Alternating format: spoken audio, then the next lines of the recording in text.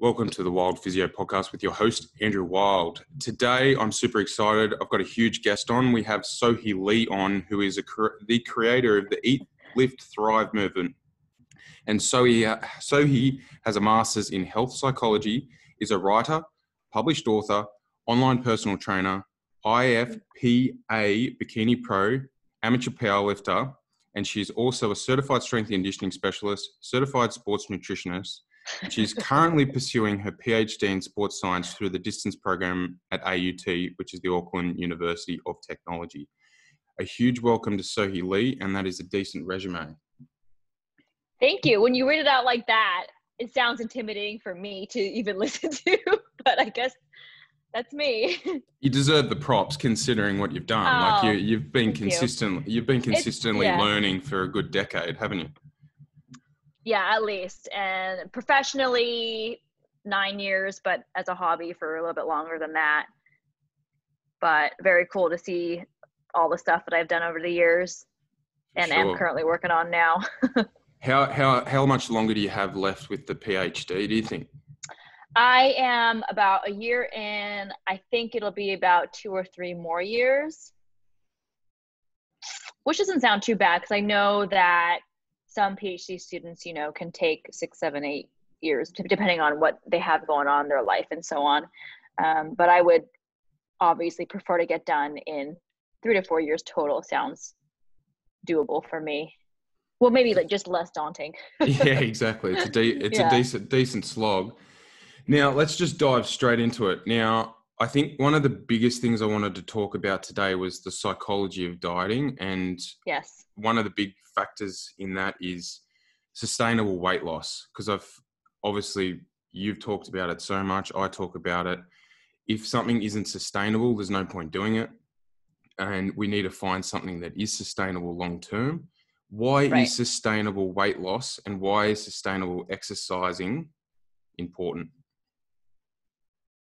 Well, depending on who you talk to, people will say that people are, generally speaking, really good at losing the weight, but we're terrible at keeping the weight off.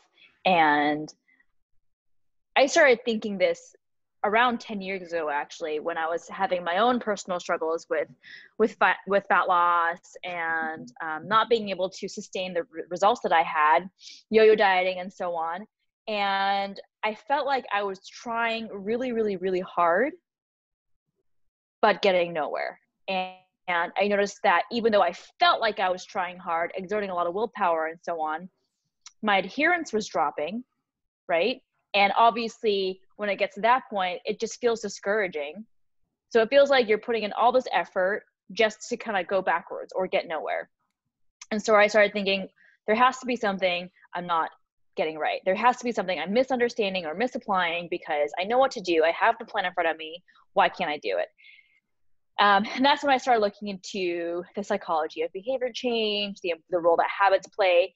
And I think when it comes to a big part of why so many people struggle with sustainable results is that they don't focus on their long term. They don't focus on their everyday health behaviors that will help them achieve and then subsequently maintain that weight loss over the long run. They're only thinking of how can I get to my end goal as fast as possible, right?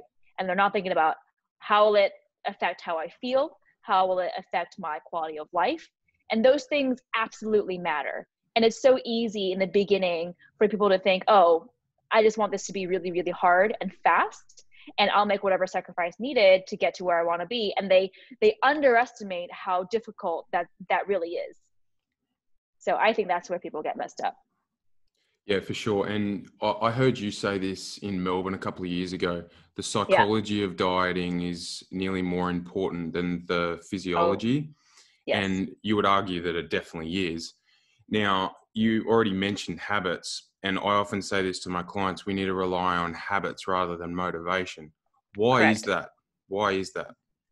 Because motivation is unreliable. Motivation is fleeting, right? And it's very, very normal to feel high levels of motivation at the beginning of your journey, of whatever goal you have. So let's just use New Year's resolutions as an example. For everyone says, let's say someone says, I'm going to lose 10 kilos this year, and January 1st is when I start, and I'm going to hit the gym 6 days a week, do 2 hours of cardio a day, and here's my 8-item food list. I'm going to eat 800 calories, and so on and so forth.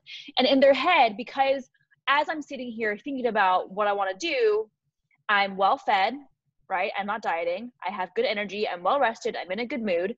And so when we are in what's called a cold state, this is in like psychology, we have this, there's a gap where we are unable to empathize with our future selves in a hot state. So a hot state refers to when you're tired, cranky, fatigued, you know, low energy, all those things. So because I'm currently I'm actually doing okay right now, it's really hard for me to think, oh, but there's going to be a time in the future when I don't feel exactly as I do now. And when I do feel tired and hungry and so on, it's going to be that much harder to do what I have planned out with all these extreme behaviors that I've set for myself. So that happens all the time, as well as self-control is also another one, right? Self-control is, I feel like it's very much misapplied. So self-control and willpower, which are, I'm going to use those terms interchangeably, are not bad.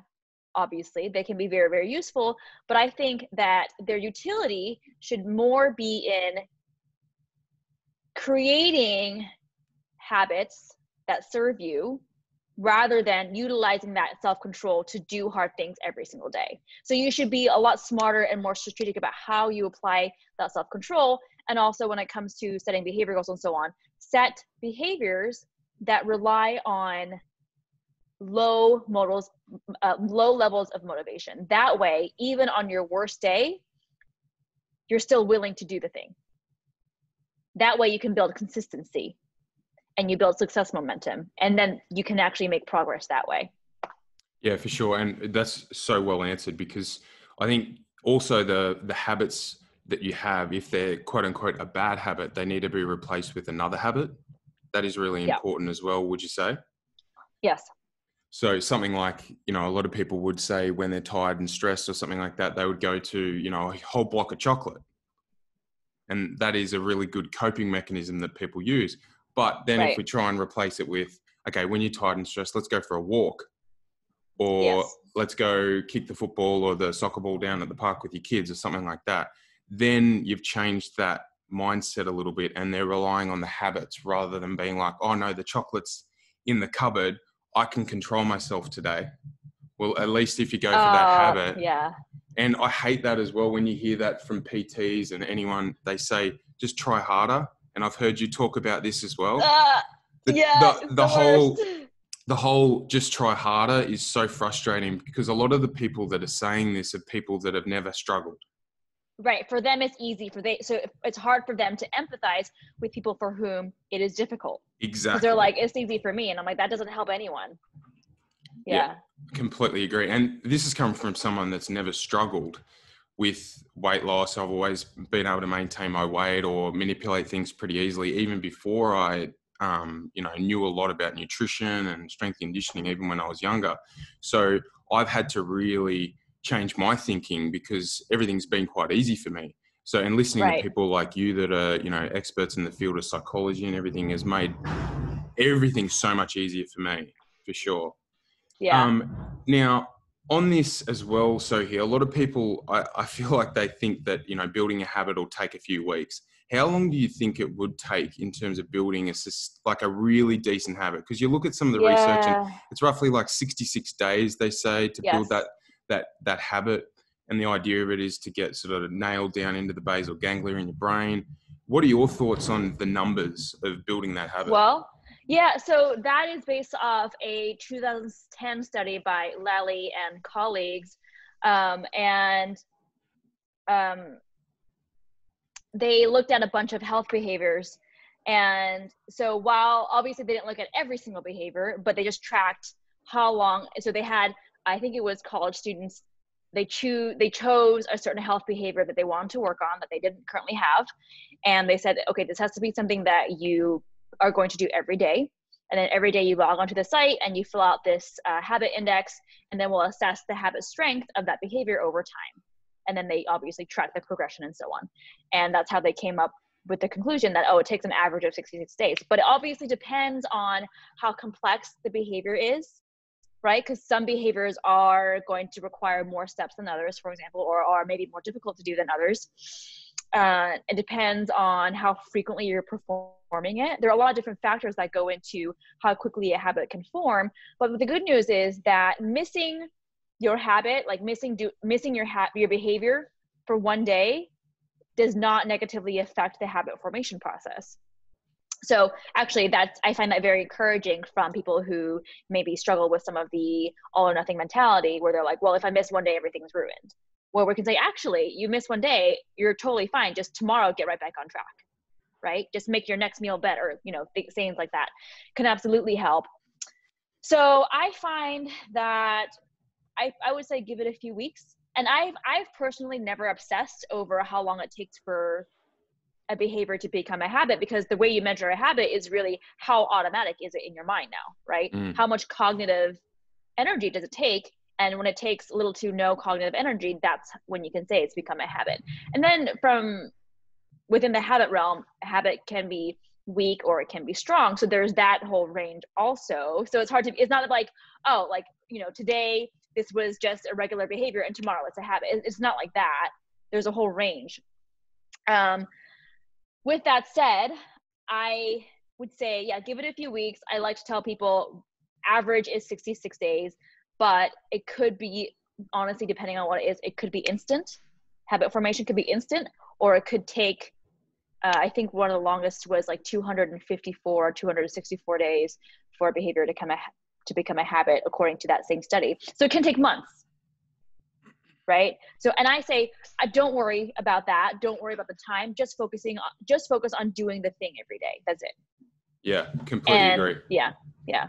Yeah, really well answered. And I think something that, could be done really quickly is something so simple as if someone binges a lot on, say, a tub of ice cream, rather than having that tub of ice cream in the freezer, never have a tub of ice cream there. So you have to go to the shop and get an ice cream.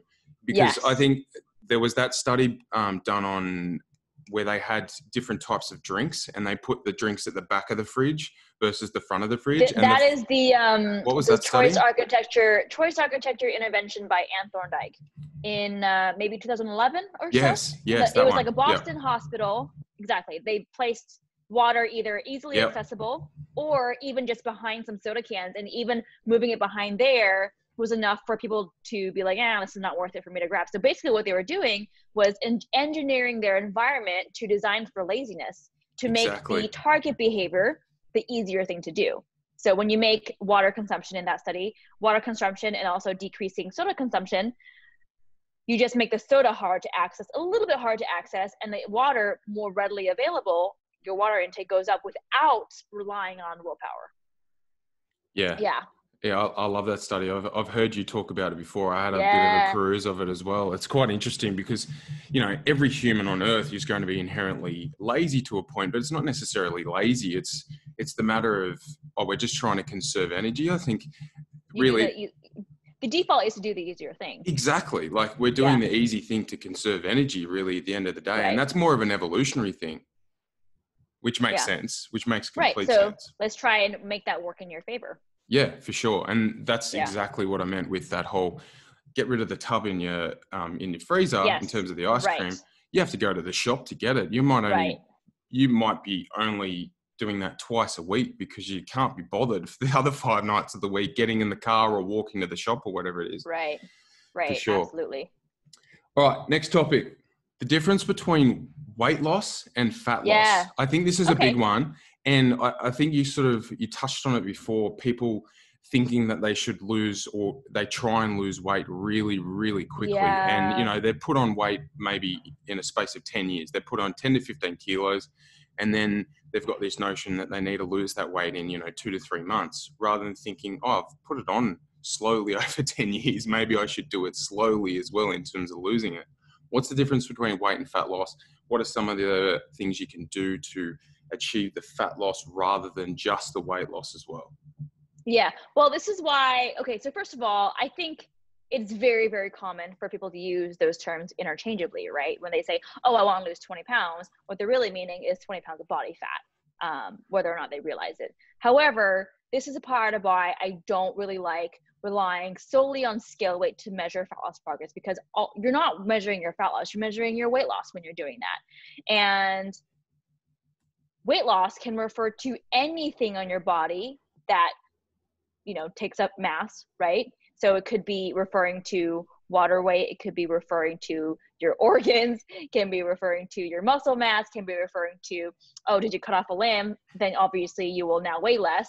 So you have achieved weight loss, but you haven't achieved fat loss. So strictly fat loss is obviously referring only to fat mass that you carry. So when people want to lose weight, I have yet to come across anyone who actually means, oh, but I also want to lose several pounds of muscle and water and fat. It's usually, I just want to lose body fat. So when you do that, you want to achieve fat loss, as much fat loss as possible. You want a couple of things you can do. One is to consume sufficient protein. I recommend either 1 gram per pound of lean body mass of your current lean body mass. However, most people don't know how to calculate this, or they don't know their body fat percentage accurately. So they can't, give a good estimate of that. So I'm like, okay, never mind. If that's the case, then I recommend 0.73 grams per pound of total current body weight, which I forget what the kilo translation is, but I think it's like, is it 0.6 something or 0.5 something? Yeah, are these off Alan's recommendations? No, this is off Stu Phillips' systematic right. review. Yeah, so his systematic review. Yeah, I work along in terms of the metric system, 1.5 to 1.6 up to 2.2 times your body weight. I think that sounds right. Yeah. In kilos, and that's for Right. people trying to optimize body composition. But then the elderly, people that aren't lifting, that sort of stuff, it's normally sort of that 1.2 to 1.6-ish per kilo. Yeah. So that would be the minimum. And then anything like, I like to set a minimum, and I work primarily with the female population. And what I found is that not all of them, but the majority of them are under eating protein. So if they're already, let's say they're currently consuming 40 grams of protein, I'm not going to say, okay, starting tomorrow, you're going to have 120 grams a day. From a behavior change standpoint, it's a lot more, they'll see a lot more success if they first start off with 60 grams for the first 2 weeks, and then they, maybe bump up by 20 grams every 2 weeks, something like that, something more gradual and doable. So anyway, that's going to help retain your lean body mass, your muscle mass while you diet down. In conjunction with that, you should be strength training, and not just any kind of strength training. I recommend a high effort resistance training program that has an emphasis on progressive overload. So even though you are dieting down, you want to be pushing in the gym as though you are trying to gain muscle mass, because what is going to help gain the muscle mass is also what helps you retain it while you're dieting down. So for me anyway, when I have my clients, whether they're gaining muscle mass or dieting down, the training program itself, the approach stays the same. It's not like, okay, we're doing fat loss, now we're doing fast-paced circuits with little rest and really, really light weights. It does not change. The only thing that really changes is primarily their nutrition. So those two things. Third thing you can do is to create a more modest calorie deficit. So if you go too aggressive, you do put yourself at greater risk of losing more muscle mass while you diet down. And it's especially true for people who are already lean. So if your body fat puts you in the obese category, for example, you have more wiggle room as far as how aggressive you can take that calorie deficit and still be muscle sparing. And then the last thing is managing your sleep and stress, because even if everything else being equal, if you're getting 9 hours, and there's a study on this, 9 hours of sleep versus 5 hours of sleep a night, you are going to lose more muscle mass getting 5 hours of sleep a night. So those, I don't know, was that 4 or 5 things? Those things are the ones that I would recommend as far as optimizing fat loss results. Yeah, beautifully answered. Now, I think you hit the nail on the head there. I think a lot of people think that if they just lose weight, they're just going to automatically lose a lot of fat. Right. While we're on this topic as well, I wasn't going to delve into this, but you've talked about it a bit, and I have over the years as well, but recomping. Yeah. So let's just dive into what body recomposition is, why it's a great option for a lot of people, why it's a slow Mm-hmm. process, and why Yeah. you're doing it at the moment, because I think you are. I think you've mentioned that you're really happy at your body weight and you're just going to Yep. continue to stay at this body weight and just keep getting stronger and then go from there. Yeah. To be honest, I'm at the same. I'm just trying to get stronger, maintaining body weight. And a lot of the women that I coach, especially, the girls training classes I have, I get them to try and find a weight that they're reasonably comfortable at, their clothes fit, they're feeling confident, and then from there, just get them stronger and then maintain a Yeah. reasonably high protein diet. So let's just dive Exactly. into a bit of recomp. Okay. So body recomposition, or recomp, which is what most people call it, refers to the process where you simultaneously gain muscle and shed body fat. And these things happen at the same time. Now, most people who have physique goals want some degree of recomp to happen. And the good news, there has actually been a new review paper that just came out, I think 1 or 2 months ago, that summarized, all the research on body recomposition. And while we traditionally have thought that body recomposition was really only possible in people with obesity, beginner trainees, people coming back from a long training hiatus, so a long time off from lifting weights, and then people on steroids. So these were the 4 categories in which people are like, okay, you guys can recomp. Now we're actually finding that even more seasoned train lifters, such as you and I, can see recomp changes, except it's just a little bit slower of a process.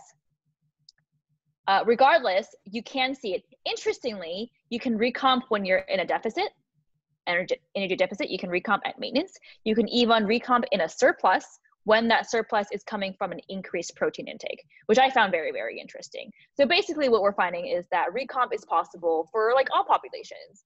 And what you need to do for that is that is going to come primarily from your training. That is the primary stimulus for gaining muscle mass. And I would recommend for most people to eat at roughly maintenance calories-ish. And if you're really trying to recomp, keep a rough eye on scale weight. Maybe take your waist circumference measurement every 2 to 4 weeks. Take progress pictures, that could be helpful. And this is the thing that most people overlook too. Track your progress in the gym over time. Because if you are getting stronger while maintaining roughly the same body weight and your waist measurement is going down, that is a really good indicator that you are successfully recomping. But also, instead of obsessing over week-to-week changes, try to think more long-term, because recomp takes months and months and months, and maybe even a couple of years to see meaningful change to happen.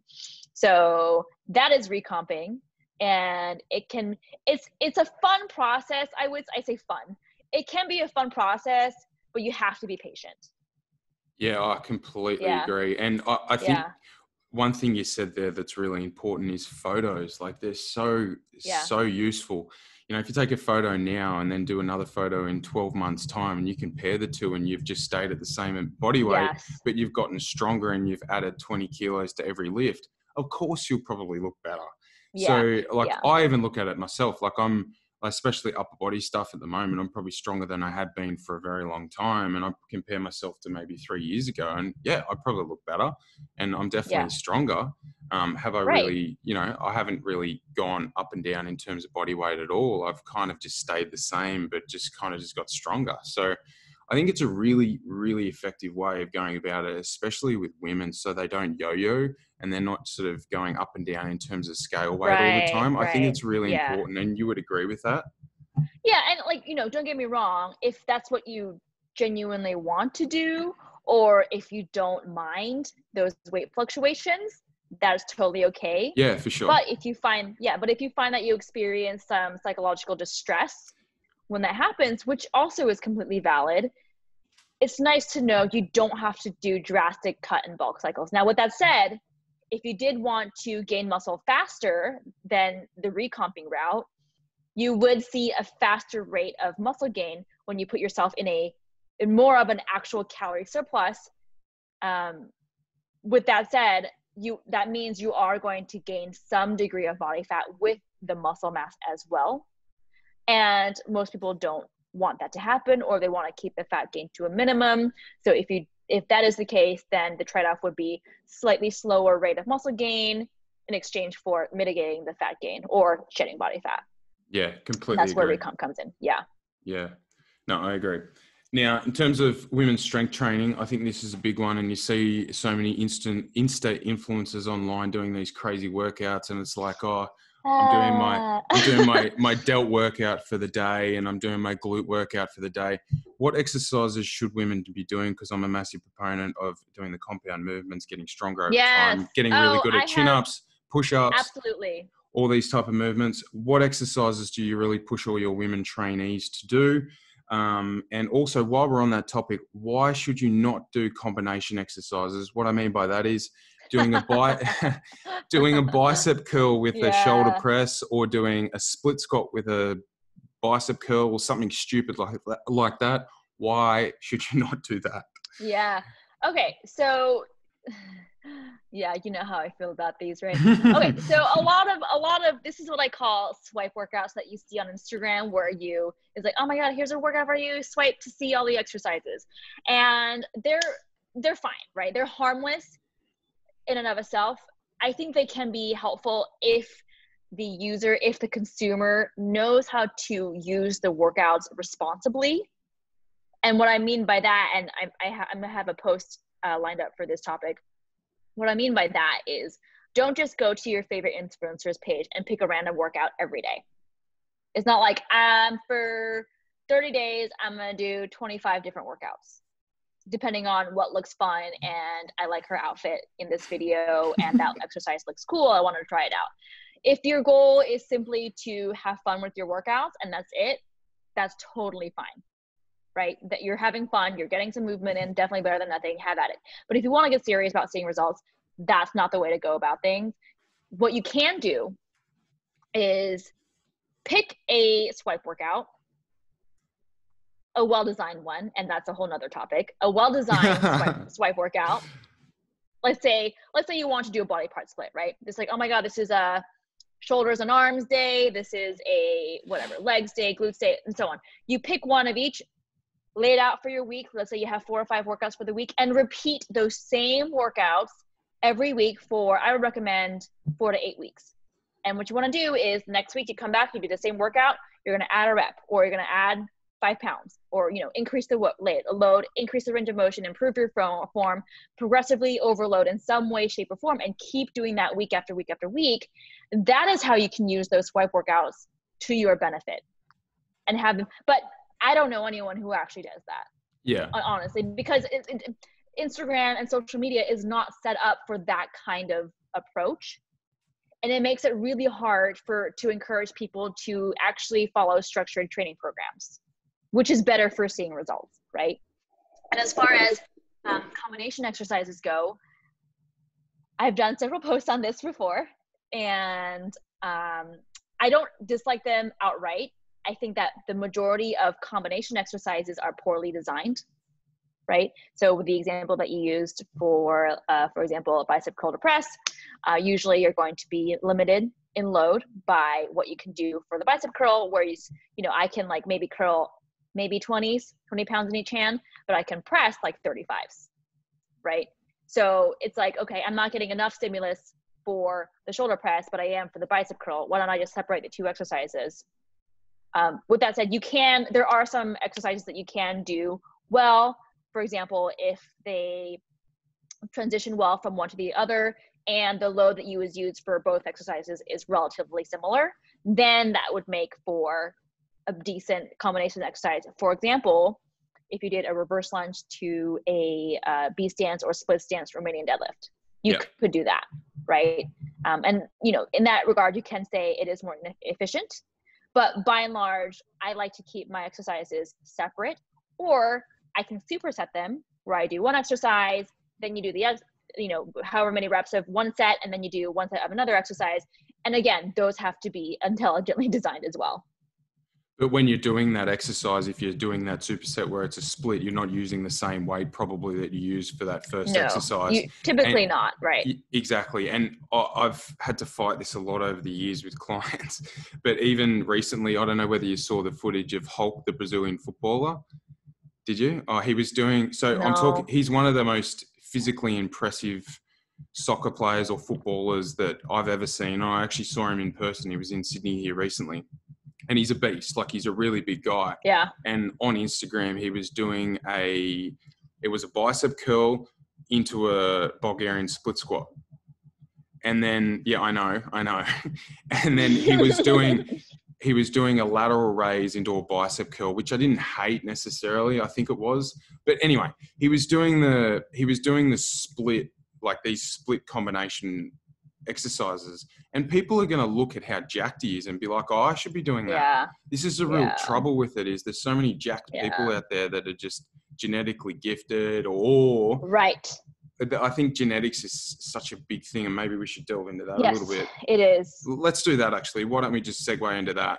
So genetics, I think a lot of people go online and they look at what people are doing on their Instagram, and they see this person with this perfect body, and they think they want to achieve that. But the reality is they've won the genetic lottery. Yes, they've probably trained hard, and they obviously probably eat really well as well. But why should people realize that genetics matter?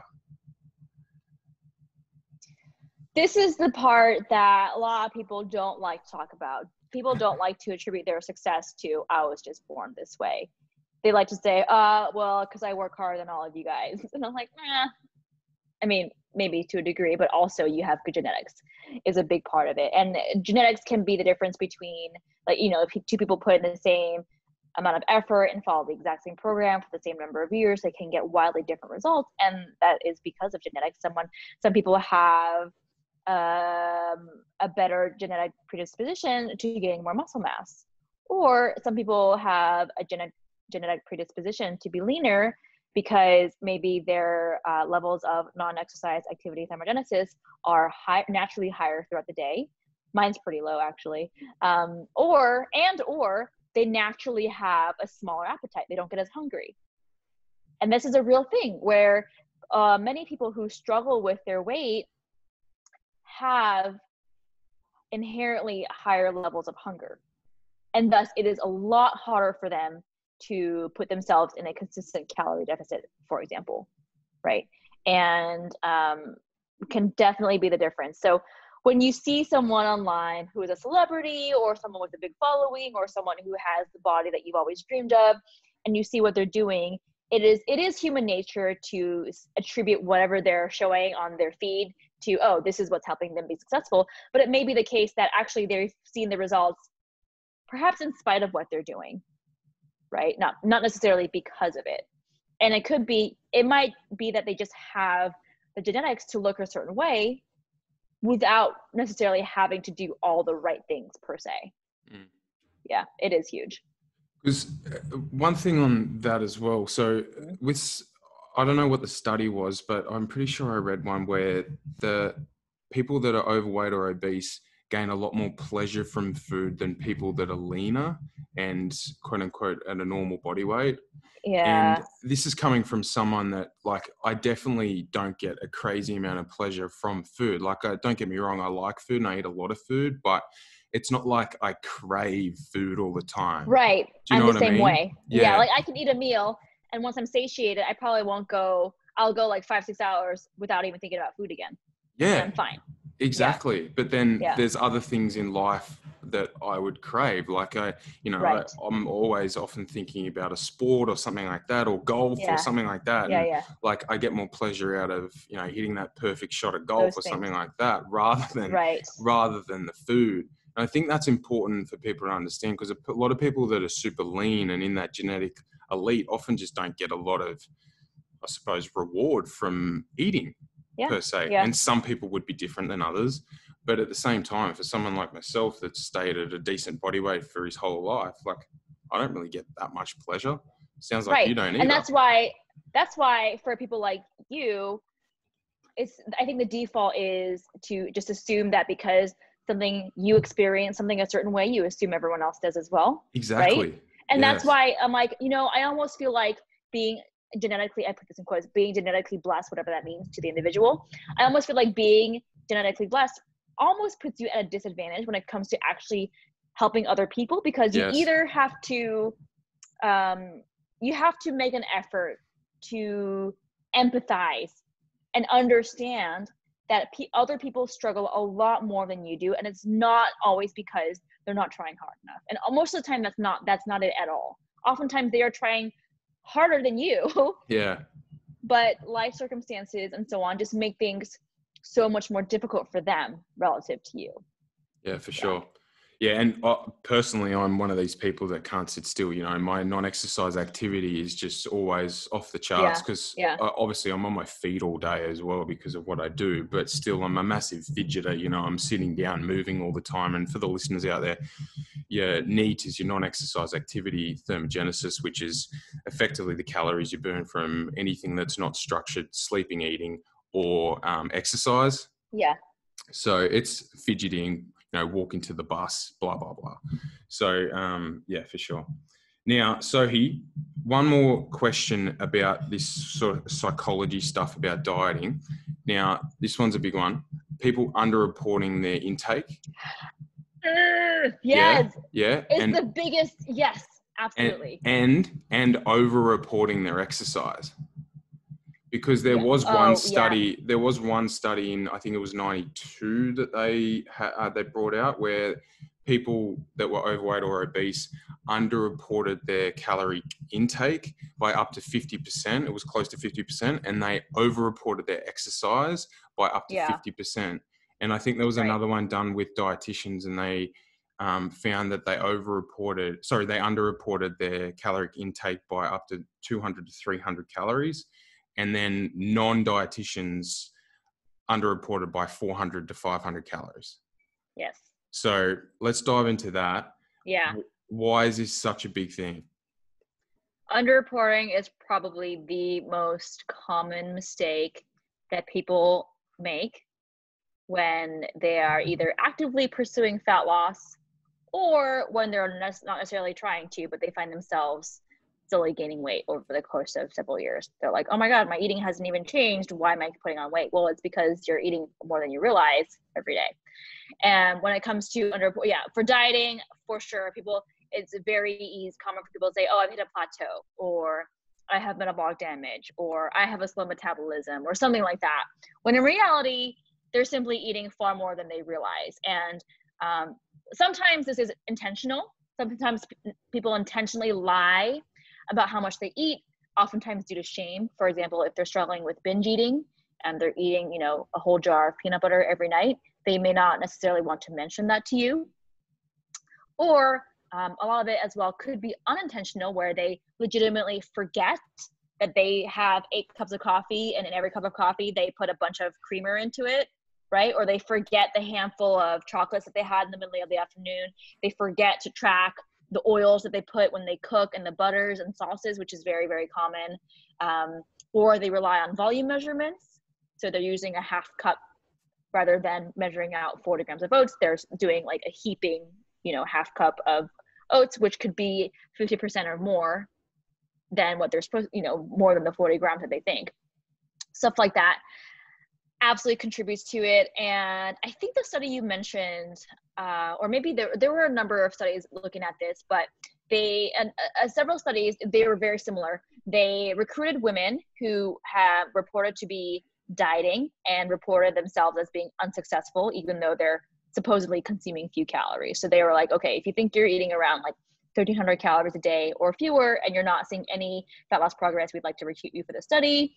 And what they found was that they interviewed these people before, and one woman in particular had reported, she herself said she had made hundreds of dieting attempts throughout her life, hundreds. She was the one who was underreporting by, I think, around 2,000 calories a day. Yeah. Wow. Right. And I don't think she's outside the norm at all. So this is a big part of why I've become so much more skeptical over the years of people's reported dietary intake and people's reported dietary adherence. They're like, yes, I'm sticking to the plan. I'm like, well, you haven't seen the progress. So I know there's something else going on here. So I start asking more probing questions. What are you drinking? Because some people don't realize, hey, that cocktail has a lot of calories, right? Or that fruit juice actually counts still. What are you drinking? Are you using a food measurement? Are you taking bites, licks, and tastes throughout the day? Is there, stuff like that. All of it, all these questions can get to the bottom of how are they underreporting? And, with this too, I try to be very careful with my wording as well, because you don't want to encourage obsession. You just want to encourage awareness. And there is a big difference between being mindful and aware of something versus being full on obsessed. And we don't want to get into the obsession category. You don't want to go down that road. But underreporting is huge. And in fact, women who have a higher BMI are more prone to underreporting, as well as individuals with who have had more dieting attempts in the past. And the longer you've been dieting, like let's say you're on a certain dieting stint for several months, the longer you've been dieting, the more likely it is that your adherence is going to drop over time. So even though maybe your target calories remain the same, maybe your actual intake slowly creeps up because you start to feel worn down, you get hungry, you cave in, and so on and so forth. So very, very big, very, very common phenomenon. And I like talking about it because I'm hoping that by one, increasing awareness of it, and two, hopefully normalizing it by saying, hey, this is actually really common. You don't have to be ashamed about it.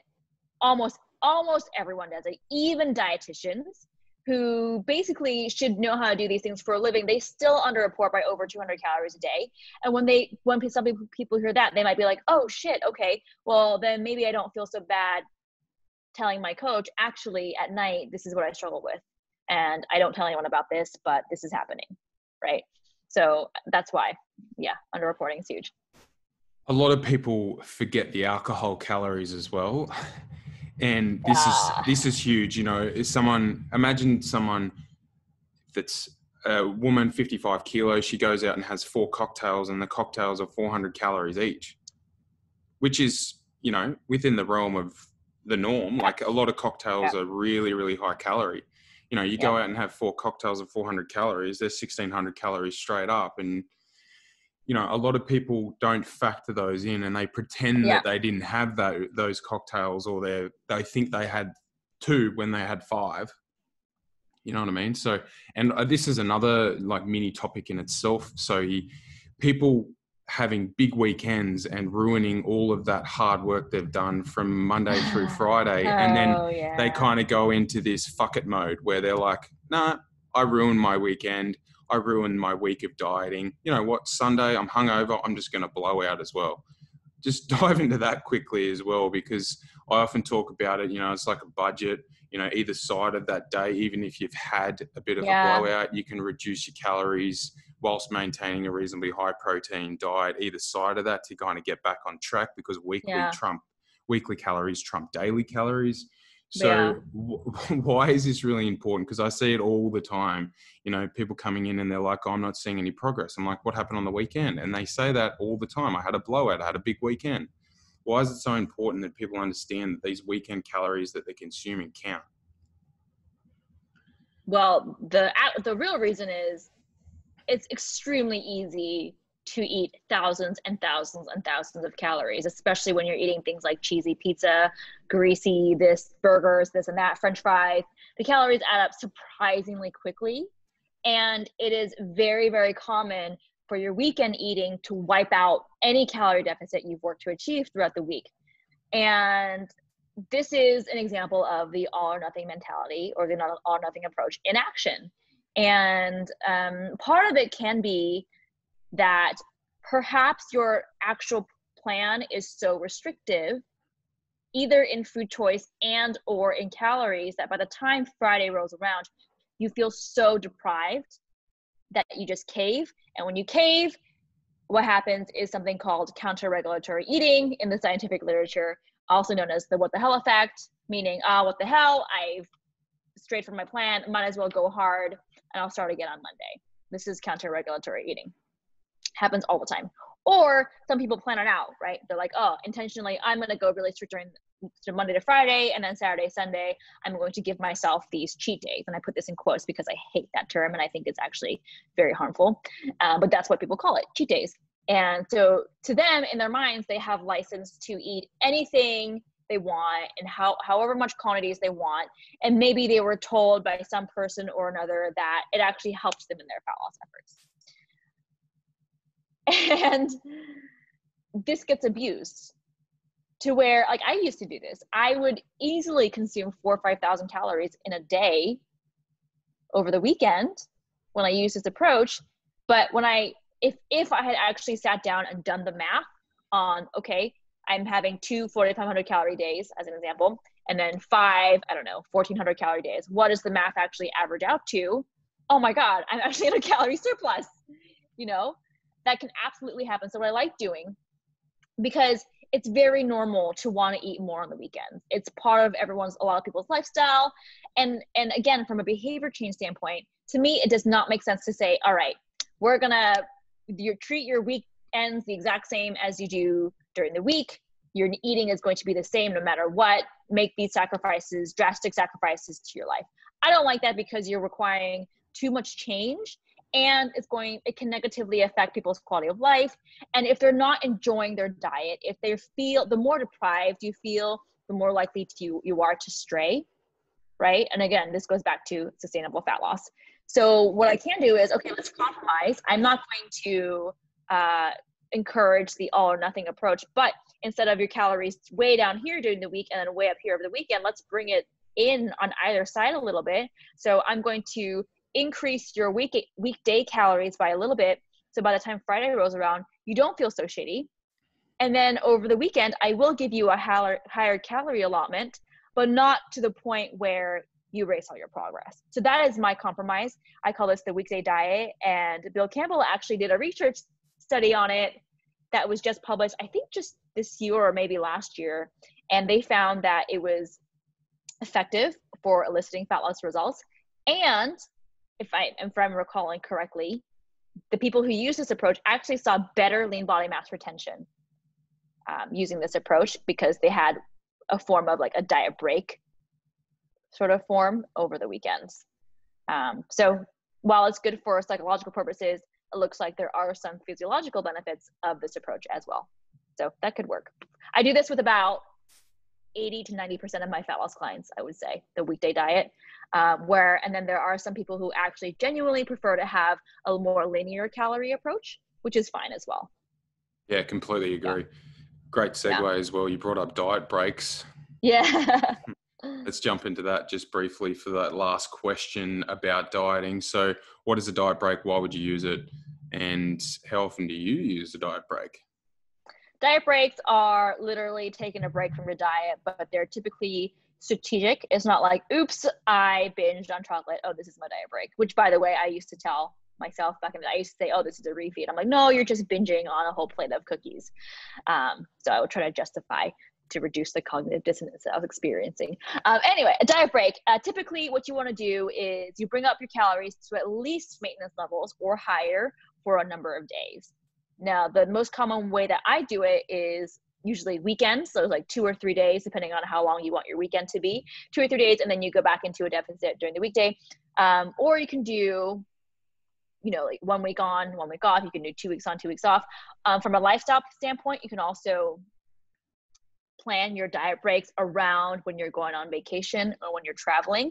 I've done this very successfully with my clients, and it, again, works very well from a lifestyle and adherence standpoint.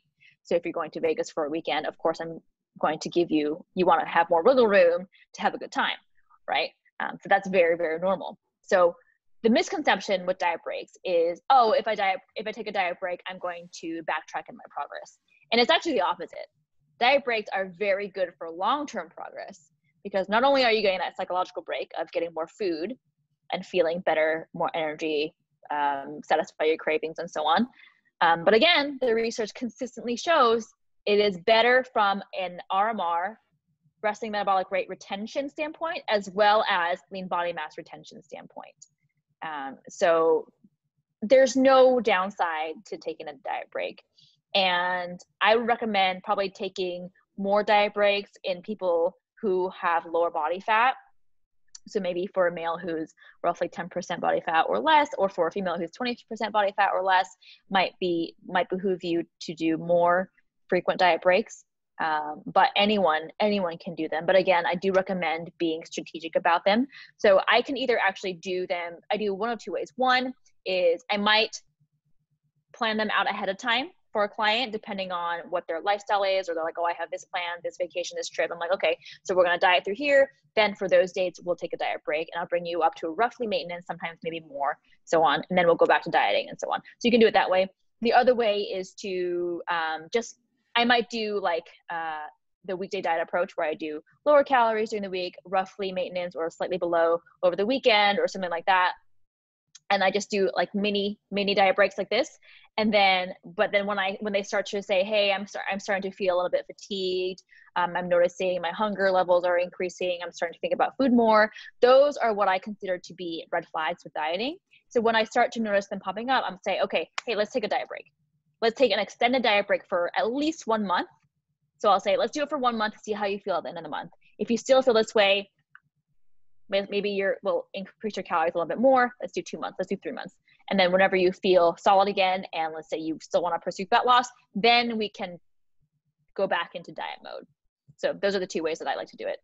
Yeah, completely agree. And food for thought, excuse the pun, for women is a diet break during the end of the luteal phase probably isn't the greatest idea. I can't believe I forgot to mention that. Yes. So, when you're in that PMS week, whether that be, most women are going to get reasonably hungry and things are going to change a fair bit in that last week before you get your period. Are you going to take a diet break then when your metabolic rate is slightly higher and you're often very hungry? Probably not. Yep. You would agree? Yeah. Well, actually, I do. I think, obviously every person is different. Some people feel fine. Exactly. Some women are just freaks and they don't have any issues. Yeah. Like in which case you can just keep going as usual. Don't change the plan. But some people report, they're like, oh my God, I'm ravenous. I'm feeling like a bottomless pit. I'm this and that. I'm like, okay, then I'm going to give you a diet break here for about a week. That way, I don't want you to feel like you're white knuckling it, because the more you white knuckle it, the more likely you are, again, to binge and to go overboard, which then you're just shooting yourself in the foot. So even though if maybe by giving you a diet break, it feels like your progress is stalling, we're thinking of your long-term progress, because we're actually, even though you're eating more calories on purpose now, you're still eating less than you probably otherwise would if you just tried to keep your calories low and then binged. So anyway, yeah, absolutely. Yeah, for sure.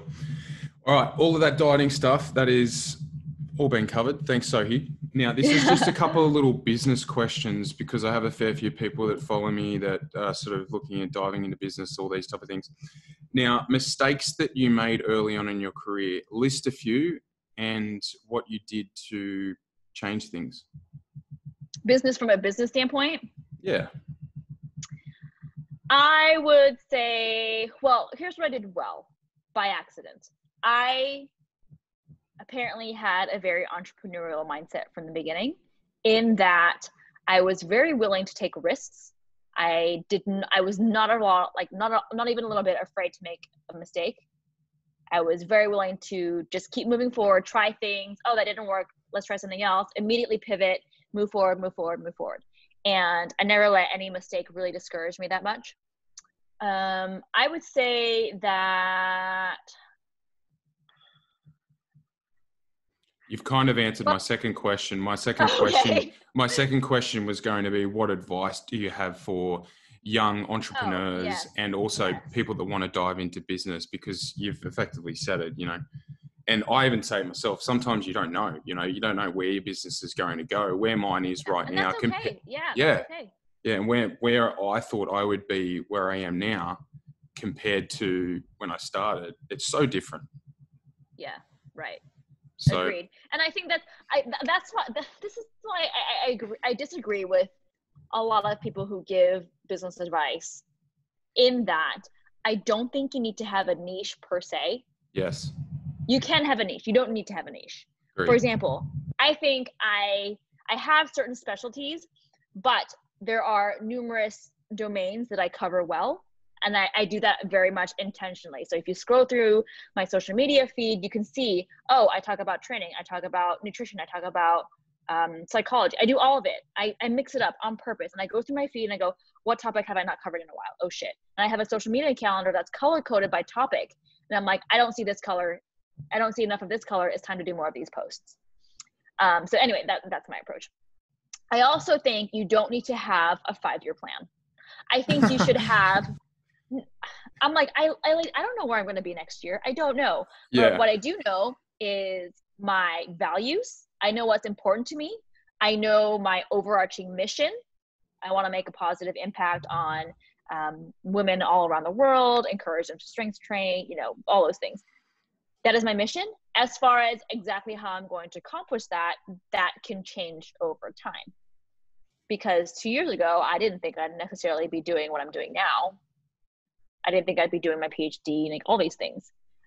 So in that regard, I've been very open-minded. But again, since the beginning, my business, my mission, and my core values have remained the same. As far as how that is manifested, has evolved over time. And I also think to a degree, you have to do that because you never know how, especially if your business depends on social media, you have to be open-minded to social media evolving over time, and you have to be willing to evolve with it to keep up. Like, for example, now Reels is a new feature on Instagram, which is very similar to TikTok. And it looks like their Instagram is rewarding people who get on Reels early by pushing your engagement and getting a lot of views to people who use Reels. And if you're not willing to do that, you could be missing out on a really positive feature that could help you get on more people's feeds. Things like that. So anyway, what was I talking about? Be open-minded. Yeah, I completely agree. And the other thing about it is, especially at the moment, considering the coronavirus COVID-19 situation, you have to think on your feet. Yeah. You have to think on your feet. You have to pivot. Yes. Don't be so dead set on whatever plan you think you have in your head that when a global pandemic happens, you're like, oh shit, I have no plan. Yeah. Now I have to quit. No, you don't quit. You pivot. Yeah. And that is probably the most important trait of being a small business owner, or any kind of entrepreneur, is you have to be willing to pivot, and you have to be willing to be like, shit, that didn't work. Even though I invested so much time and energy and money into this avenue, that is a dead end. That's okay. We have to pivot and just keep moving forward. Just keep trying things. Over the years, for example, looking back on who was well known in the industry 10 years ago, 8 years ago, who was making a very positive impact on people back then, very different group now.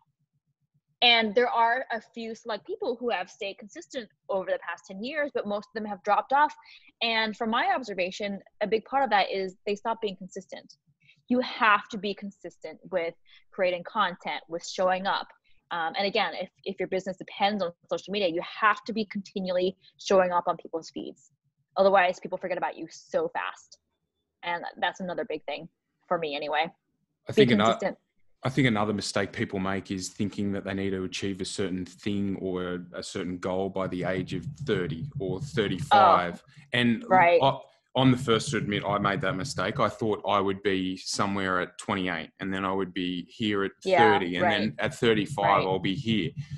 But I completely agree. You definitely need to pivot, and you need to think on your feet, especially in this time. Like, the last 6 months have been the weirdest 6 months I've had in business. Yeah. And I've just made things work. I've had to. You just got to kind of just think on your feet, change things up, be adaptable. It's so important, and being able to change things up, because even the social media platform, like with the algorithm now and everything's just so different than it used to be. Back in the day, it used to be chronological, and now it's algorithm based. And there's so much we can't control. Exactly. Yeah. Yes. And you need to accept that. Right. And I think it's a waste of your resources, your mental resources, to get upset over things like that.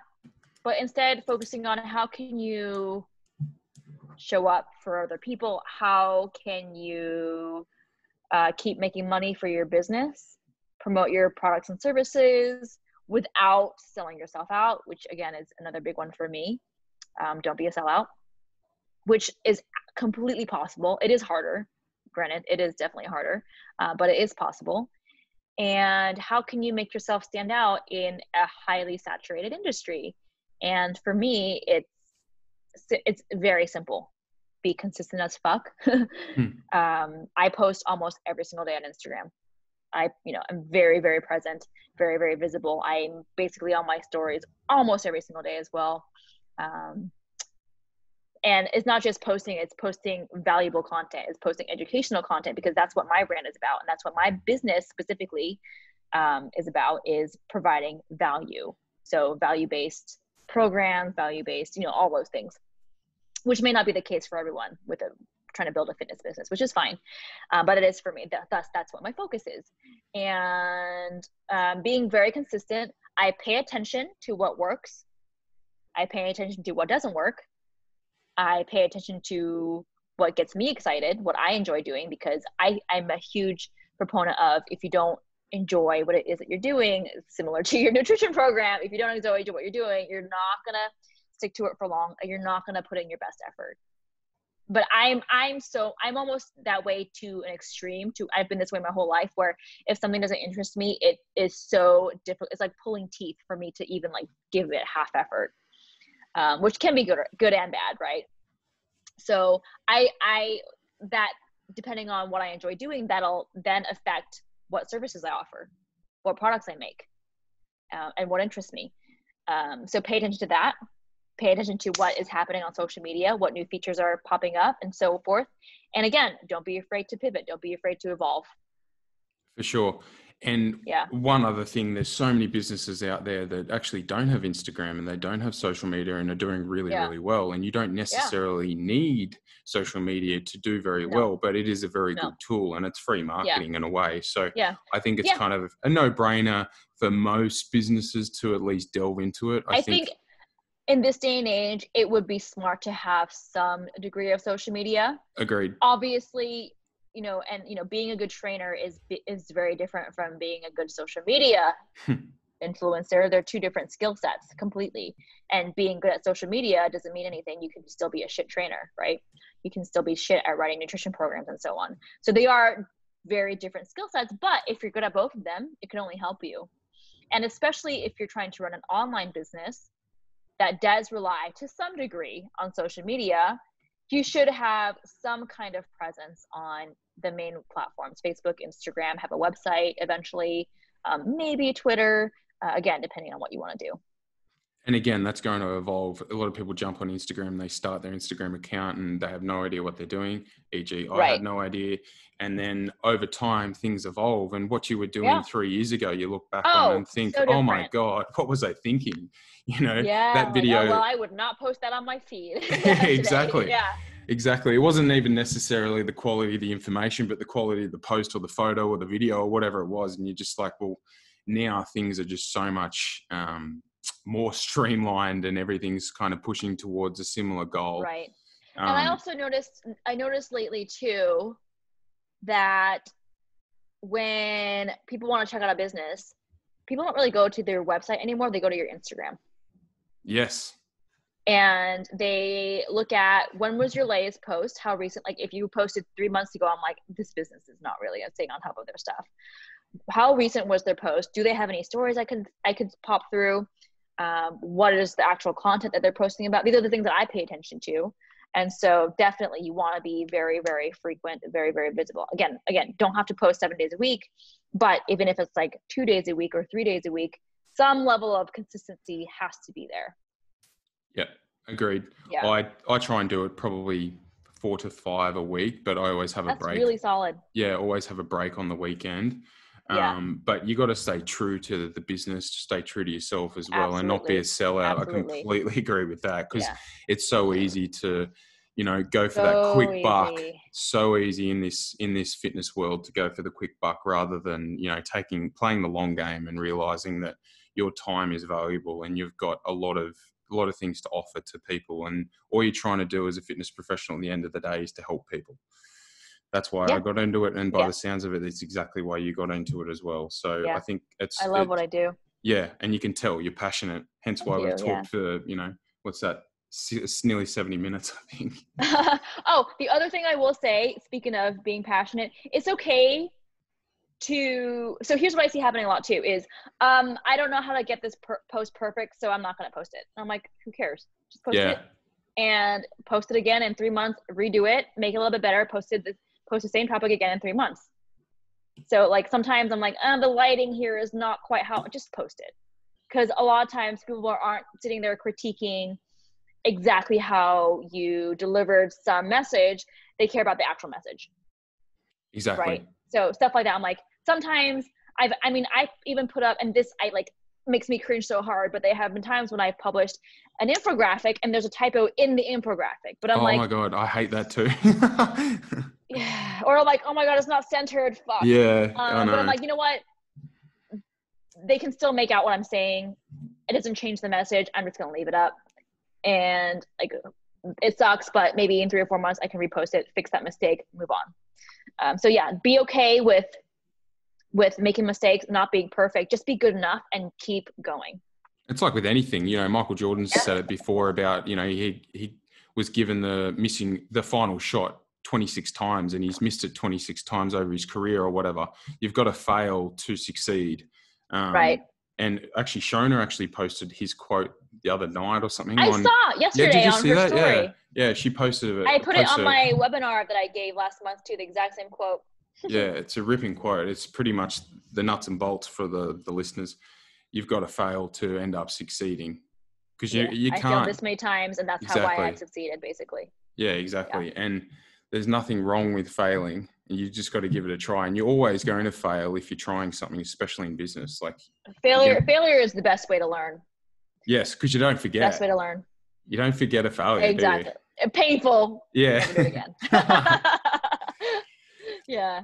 Thanks for coming on, Sohee. It's been a lot of fun, and you're a wealth of knowledge, and a lot of people will get so much out of this. So thank you. Thank you. I really enjoyed this. Great questions.